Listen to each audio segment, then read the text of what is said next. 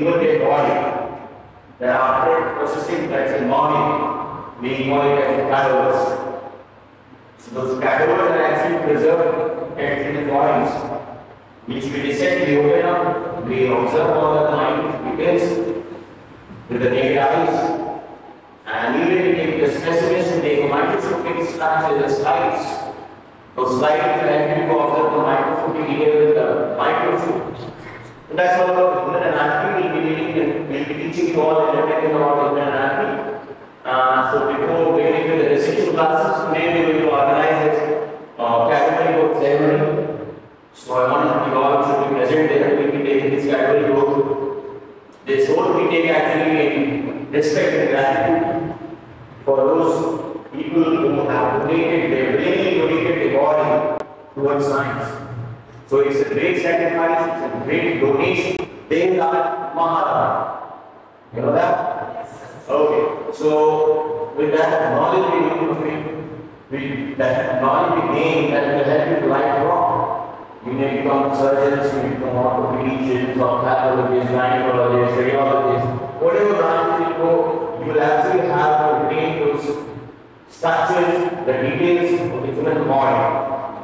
So these people who have donated the body, we should always be respectful and we should always tread with time. We should secure that basic whatever specimens we handle the body parts, we should be maintain the privacy first of all. You should maintain the privacy. And one thing before you get those always keep covered. They should never be left open bare. When you close together, it should be covered. When you expose the limited portion, like you do in a surgery, in an OT, you always should expose the limited portions till you going to dissect the body. The rest of the body should be covered. And when you come out of the dissection, when you're done with the dissection, then you should break the body parts. And remember one thing, these gross structures they easily dry. So what we can do is we can keep wet cotton pads over to those exposed parts. If you can take the bleeding for after the dissection class. These bodies after that they go into the formaldehyde tanks. Their tanks will formally they get bathed in them, they kept in the tanks, and every day they come for dissection. They will be brought out of those tanks. So this is what I can convey this, and sometime other time, someday other will tell you about the process of donation of the body, how these bodies are donated, what the procedure for body donation, and another is the procurement of a dead body. How do you procure a dead body? The layman's people who there are two sources of procurement of a dead body. One is the donation of dissection hall. We are going to organize this cadavericoath ceremony. Okay, let's move in.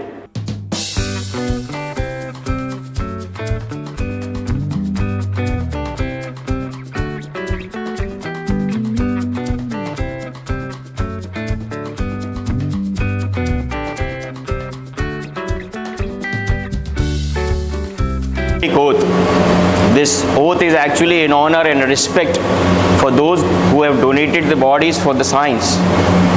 So to pay respect and gratitude, we are going to take this cadavericoath. I'll say it out loud. You will have to repeat after me.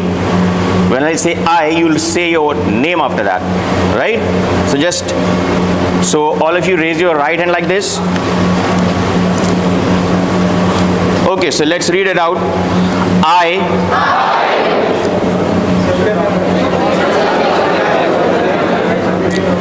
A student of MBBS first prof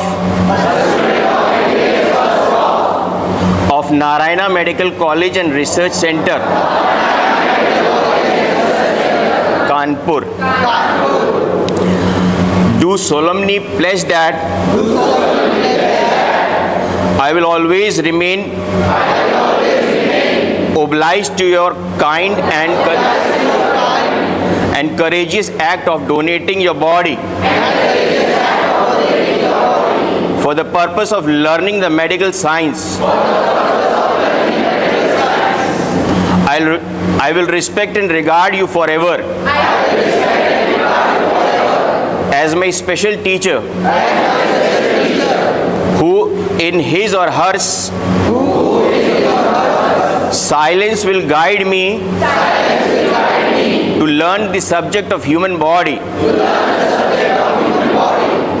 I will be grateful to you and your family for the benevolent act which facilitates my requisition of knowledge for the service of this society and mankind. In all my deeds from now onwards, I will do justice to your great sacrifice. I will always respect your privacy and confidentiality and will treat you with dignity of highest order. I will ensure that your soul will remain in absolute peace during my journey of medical education and its application, which I would achieve through you. Let there be peace, peace, peace. Good. I hope you will follow this for your entire medical curriculum and thereafter also. So we need to respect cadavers while handling, while dissecting. From tomorrow onward, we will start the dissection classes now. Okay? Good. Thank you.